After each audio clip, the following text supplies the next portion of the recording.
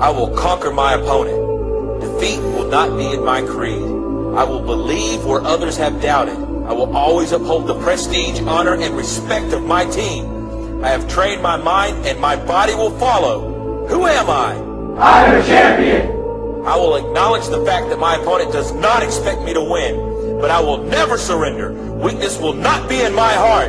I will arrive at the cutting edge of battle and win by any means at my disposal. I accept the fact that my team expects me to move faster and fight harder than our opponent.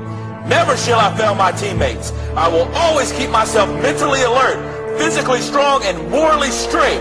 And I will shoulder more than my share of the task, whatever it may be, 100%. Who am I? I'm a champion. Gallantly will I show the world that I am a specially selected and well-trained warrior.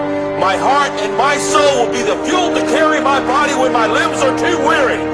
I will never falter. I will never lose focus. As long as there is hope in my mind and my heart still beats, I will never give in to the evil that is weakness, and I will fight that evil with my dying breath. Who am I? I'm a champion. Energetically will I meet my opponent. They will not challenge me. They will not stop me from my goal. I shall defeat them on the field of battle, for I am better trained and will fight with all of my might. Defeat, retreat are not a champion's words. I will never leave anything but the very best on the field with my teammates. And under no circumstances will I ever surrender. Who am I? I'm a champion.